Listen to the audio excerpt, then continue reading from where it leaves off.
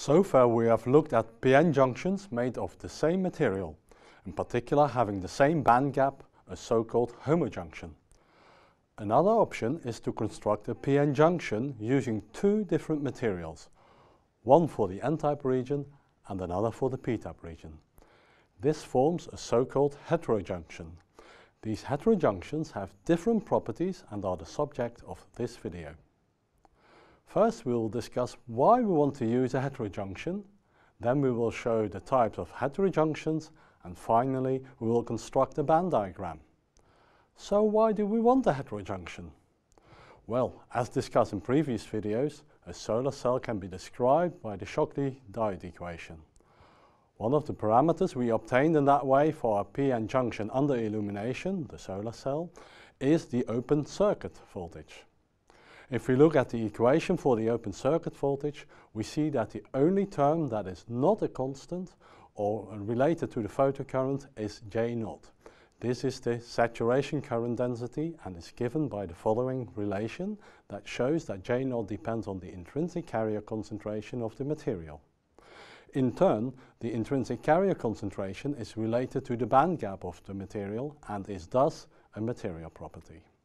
That gives us the tantalizing prospect to change the open circuit voltage by controlling the saturation current density.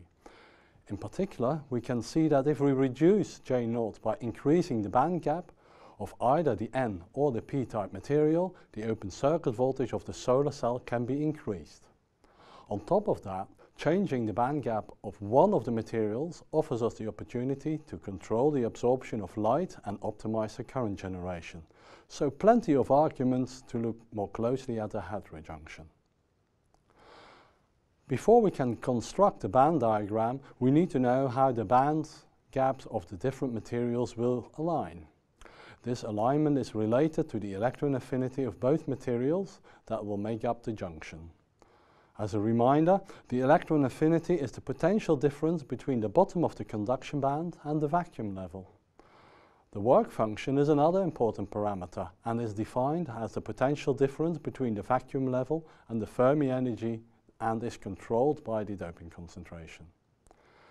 In this table you can see different values for the electron affinity of different semiconductor materials, and as you can see that can change quite a bit. We distinguish three types of band alignment in the heterojunction. The first type is called straddling, which means that the high band gap material encloses the band gap of the low band gap material. The second type is called staggered, where the conduction band edge of one material is positioned inside the band gap of the other material, while the valence band is below the valence band of the other material. Finally, the last type is called broken gap. Here the band gaps are completely misaligned, which means that the conduction band edge of one material is below the top of the valence band of the other material. Here you can see an overview of all possible band gap alignments. In this course we will focus on the straddling band alignment. Now that we know how the bands will align, we can construct a band diagram of a heterojunction. For this example, we will look at a heterojunction consisting of a low band gap N-type and a high band gap P-type material. For the low band gap N-type semiconductor, the N will be presented using a lowercase letter. Conversely, for the high band gap P-type semiconductor, the P will be written with an uppercase letter. The position of the Fermi level indicates the type of material. When the materials are not in contact with each other, the vacuum level is drawn horizontal. We now can clearly see that both materials have different work functions and electron affinities. This results in a potential energy difference in both the valence band edges and conduction band edges of the N-type material and the P-type material. The parameters shown in these figures are related to each other via two equations which we will derive now. First, we can relate the electron affinities to each other with this simple equation. And after rewriting, we obtain this equation which shows that the difference between the conduction band edges is equal to the difference between the electron affinities of the two materials. Next, we can relate the band gaps of the two materials, resulting in this equation. Rearranging this equation, we obtain this relation, which shows that the difference between the valence and conduction band edges is equal to the difference between the band gaps.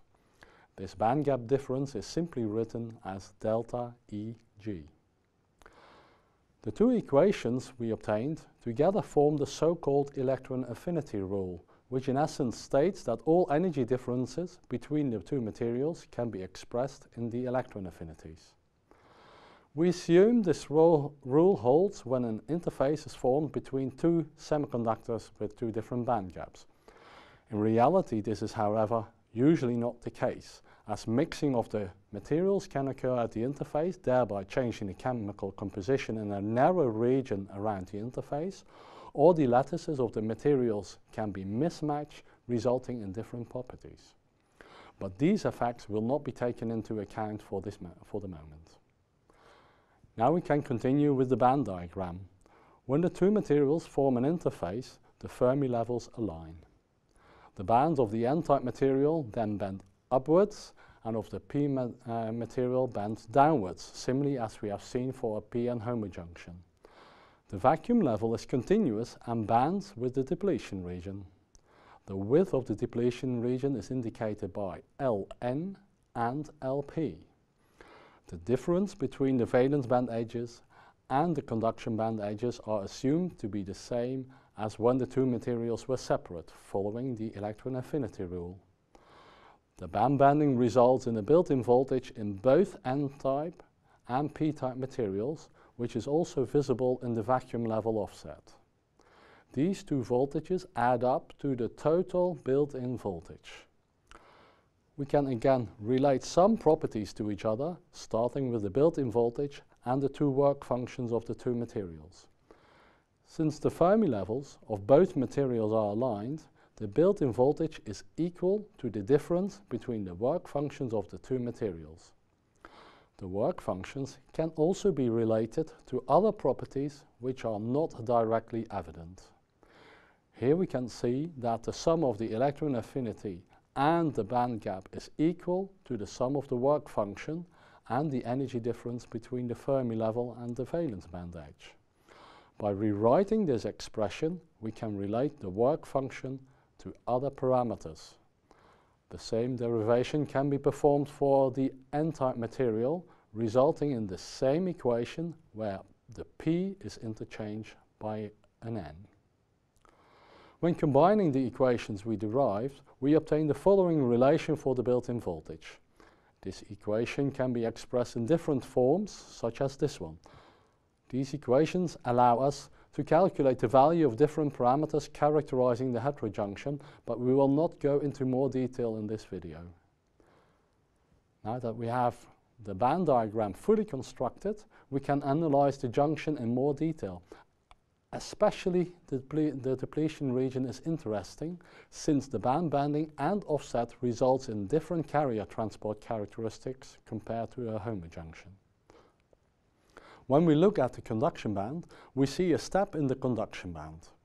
Since this step determines the potential barrier for electron injection from the N-type material to the P-type material, it follows that the increase of the potential barrier reduces this electron injection, as is reflected in the smaller saturation current density. This implies that the electron injection in a heterojunction follows the same drift diffusion mechanism as for a p-n homojunction, albeit with a higher potential barrier. However, when we look at the valence band, we can see that there is a peak present. This rather complex alignment will control the whole flow from the P to the N-type material in two different ways. First, injection across the potential barrier can be facilitated in a similar way as for a p-n homojunction, or holes may tunnel through the barrier. This analysis shows that for a heterojunction, different transport mechanisms can act at the same time compared to a homojunction, for which only the drift diffusion mechanism is relevant. To summarize, we have seen that using a heterojunction we are able to change the VOC. We discussed the three types or band alignment when a junction between two semiconducting materials having different band gaps is formed. And we constructed a band diagram for a straddling type junction.